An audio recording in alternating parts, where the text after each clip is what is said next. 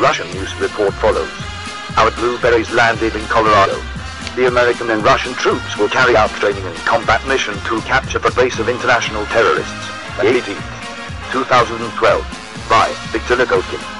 Last Saturday, a military delegation flew to the United States Navy to attend the first in the history of the two countries' U.S.-Russia counter-terrorism exercise, which will be held at the military base Fort Carson, Colorado. This was reported by Office of Press and Information, Ministry of Defense of Russia.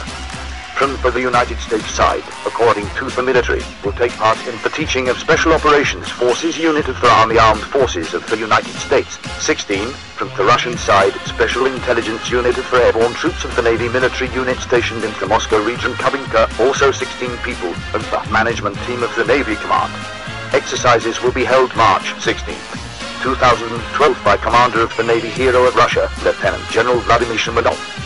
In the preparatory phase include the study of Russian paratroopers of the American small arms, uniforms, and equipment, reconnaissance and communications systems and methods of parachute landing. The development of blueberries of foreign weapons and military equipment will be held at the military base of Fort Carson's training ground. Then, after appropriate training, Russian paratroopers will conduct qualification and combat firing of small arms from the United States, will be trained in mountain training programs, and subversive of the case, will make training and parachute training at the Army Parachute Systems of American manufacturing. The active phase of the exercise will be held in late May. In the course of joint reconnaissance and sabotage operations, American and Russian troops will carry out training and combat mission for the detection, seizure and destruction of a large base, camp of international terrorists. As he said, Vladimir Shimonov, such international contacts not only develop for airborne forces, but also to strengthen the authority of the armed forces of Russia in the near and far abroad.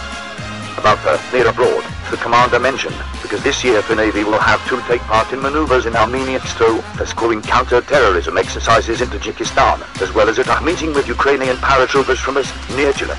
Source article linked below. Leader Ohio 7 on, Scrute you.